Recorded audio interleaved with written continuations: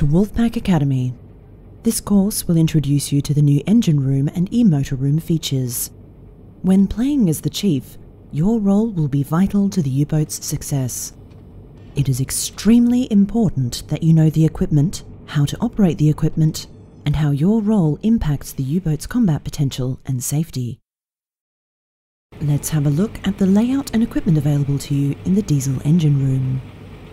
The port and starboard diesels are Germania-Werft 6-cylinder 4-stroke M6V diesels, totaling 3,000 horsepower at 490 RPM. These are only used when on the surface. Directly above you are the hand wheels for the U-boat ventilation intake, diesel air induction valve, and exhaust valves. These allow fresh air into the boat and stale air out. These are hull valves that must be open to run the diesels and closed when submerged. Their position can be determined by the small handle. If the handle is folded out, the valve is open. If the handle is folded toward the center, the valve is closed. You can click into the diesel control station. Above you are the EOT and crankshaft RPM gauges for each engine. When the control room or conning tower requests a speed change, each EOT will have a light come on, a pointer to show the speed ordered, and the bell will ring. It is your duty to be attentive to these orders and respond quickly and correctly. Your first response should be to answer the order with your EOT handle. If the EOT shows dive, a horn will sound as well. Dive always means close all hull valves and shut down the diesels. These are the engine start lever, the throttle lever, the forward-reverse lever, and the starting air valve. On the side are the exhaust temperature gauges of each of the 6 cylinders. At your feet is the supercharger lever. The supercharger is only needed to achieve maximum speed on the surface. Above you in the center is the engine air intake valve. This allows air into the diesel intakes for them to run. This hull valve must be open to run the diesels and closed when submerged. Also, the cylinder pressure and supercharger gauges live up here, along with the fine depth gauge and the propeller shaft RPM gauges. Moving aft between the diesels is a cylinder petcock, diesel flow valve, and oil flow valve for each cylinder. These will be used in future to bleed a flooded cylinder and obtain the best performance from each engine. Continuing aft, there are 2 hand wheels above you, right and left.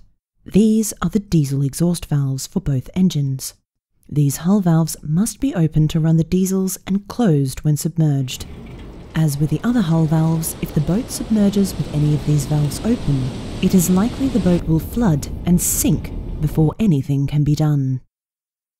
Also, the position of the hull opening valves will be indicated in the control room on the safe dive panel. On each side of the door are the diesel clutches. These couple and uncouple the diesel engines from the e-motors and propeller shafts.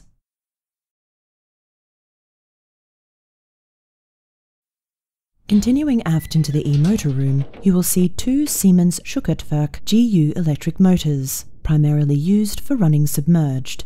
Each motor produces 370 shaft horsepower at 300 RPM and draws their power from the U-boat's batteries.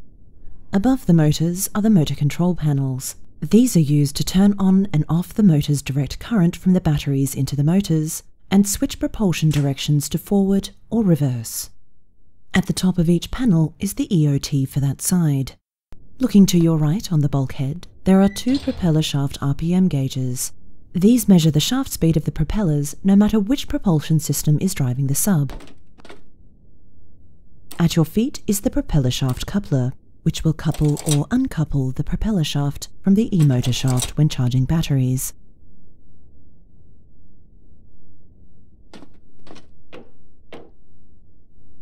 On the aft side of each motor control panel are the battery amp hours gauges.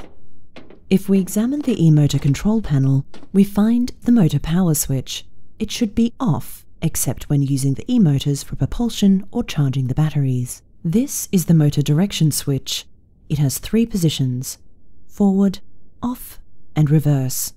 This switch can be left in any position, but normally should be in the forward position.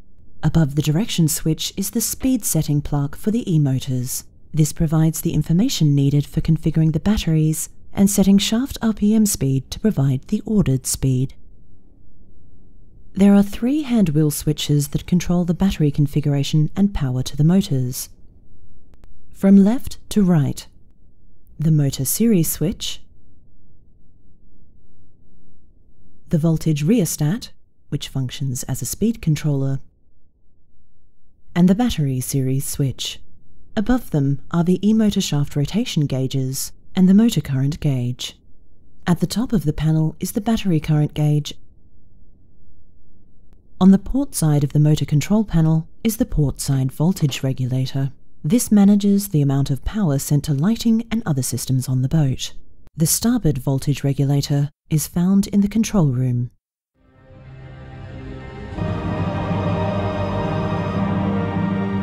This concludes the Propulsion Systems training film. Use the link below to take the qualification exam and earn your Propulsion Systems qualification certificate.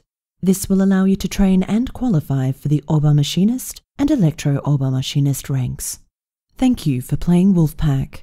Good hunting, and don't forget to close the hatch.